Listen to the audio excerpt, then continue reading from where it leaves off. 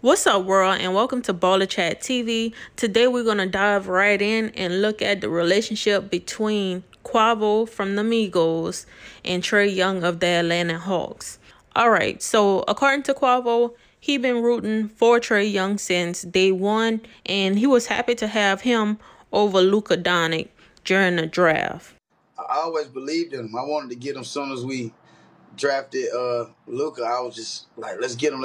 So we know they're really tight, so tight that Quavo has even stepped into the way of Trae Young's interviews. We exchanged jerseys for a chain, you know what I'm saying? I got him an Ice Trae chain, so be on the lookout for that. It's coming. Now, Trae Young has also showed Quavo love as he gave him his jersey on the night he scored 50 points. Miami 39-27 in the fourth quarter. Remember, the Hawks were down by 7. But Quavo returned the favor when he gave Trae Young the Ice Trae chain. Quay got it for me my rookie year. It's like my welcome to Atlanta gift. I mean, these two are so tight, they have their own little handshake. Check it out.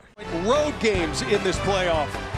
109-106, the Hawks. So, gifting each other and things of that nature definitely show they have a good relationship. And Quavo is always in the building to support Trae Young and the Atlanta Hawks. Right now we plan to get in.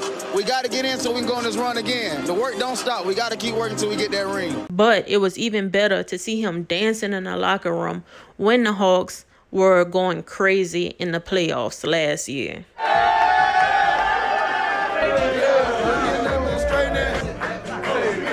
Their relationship has definitely been fun to watch, not only for basketball fans, but for those who like hip-hop, rap music. So I think that's pretty cool. Let me know what you think down in the comments, and you know what it is on social media. If you enjoyed this content, please be sure to like, comment, and subscribe for more, y'all. Until next time.